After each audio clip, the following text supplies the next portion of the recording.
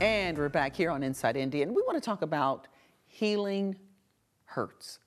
And we have a group of people in the studio with us. We have a collection of people here to talk about how to heal those hurts, whether you're going through something or the hurts in our community. And they are Jane Slayton, who is Pastoral Care and Outreach Director for Our Lady of Mount Carmel, right? Yes. Welcome to the show. Thank you. To my right, Rick Doyle, Stephen Ministry Leader, which is the Stephen Ministry. We'll talk about that and explain to you what that is all about. We have Laura Cole. Hi, Laura. Hi, Kelly. She is with the Stephen Ministry. She's the leader there for Our Lady of Mount Carmel. And then Jim Kolstad, who's also a Stephen Ministry leader. Welcome to the show. Well, thank you. Glad to be here. So Jane began by telling us what the Stephen Ministry is. It is exactly what you just said. It's a healing ministry. Stephen Ministry is a listening ministry.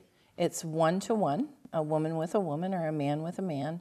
And basically you come with some kind of loss, whether it's a loss of a marriage or loss of a spouse and through death, or loss of a job, or maybe your last children just left the nest. You know, it's basically mainly loss of some kind.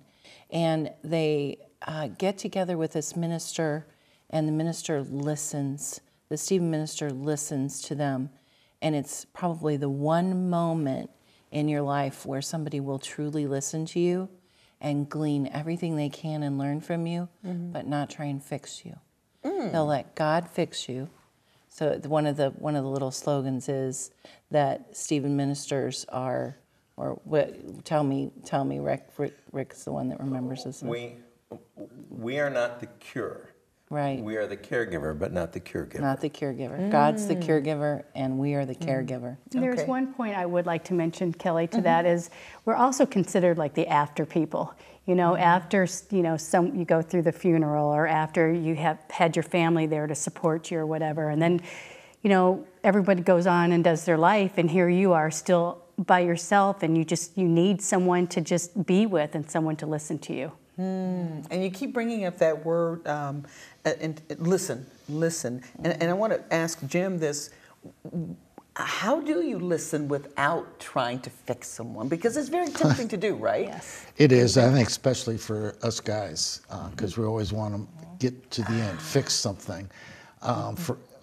And I haven't found it extremely difficult, but at times you have to just bite your lip. But listening, the more you listen, the more they share about themselves from their heart.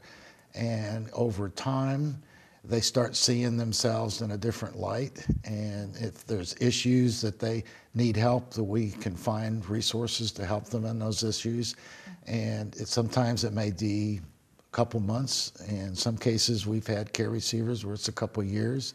Wow. So you can't be in a hurry. You have, you know, the saying I like to use, it's hard for me to do, is let go, let God, and let God do the healing. You just are there as part of their, to help them and just to listen to them. And it's amazing, after several sessions, you become closer and they trust you more, and they will share things with you that they maybe never shared with people before. And just hearing themselves talk about it, I think, is part of the healing process. And if I could add, you know, when we're young, we are expert listeners. We learn how to talk, and we watch people, and we listen to how they use words, and we focus so much of our early development in terms of listening. But as we get older and as we get into high school, we learn to tune people out. And we no longer are experts at listening. And it takes a while for a Stephen minister to really retrain themselves in listening skills, because the focus is not so much on what am I going to say next. It's so much on what the person you're listening to is saying. So, and what does that training entail? Like, and how long does it take to be trained to be a Stephen leader? It's, well, Stephen minister, a minister, it takes 50 hours of training. And they learn things like confidentiality is a huge, huge thing for us. Listening skills, as Rick had just mentioned. feelings, understanding feelings, which is sometimes where we lose the men. It's interesting because it's a difficult thing. Whoa, we're going to talk about feelings? Yes, we are. We're going to talk about feelings. Yes, we We're are. going to talk about not leading our lives by our feelings, but feeling them and, appreciating them and letting them go. But we're going to talk about boundaries, about assertiveness, not being a doormat, not being somebody that, knocks somebody over with their opinion, but just assertiveness. One thing that's very important, and it goes with what Jim said, is we learn about process care versus result-oriented care. And that is, staying process-oriented is what we're all about. So we're not looking for result. We're not going to make a T-scale and say, what are the pros and cons of staying with your husband? We're not going to do that. We're going to just listen and let people work it out. And it's tried and it's proven, and it's actually a genius ministry, this Stephen ministry. We have a lot of ministries at Our Lady of Mount Carmel. Stephen ministry is just genius. It was written by a Lutheran pastor, and he's also a psychologist, Kenneth Houck, it's out of St. Louis. And so this is a non-denominational ministry that's brought into a lot of different churches.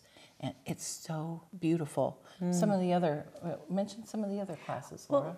Well, one of the things I was also going to mention about that, it's, we're not there to tell anybody what to do. We're not counselors. But it's amazing that how the Holy Spirit works in the relationship, because you can be listening to all of this and then they're figuring themselves out while they're talking.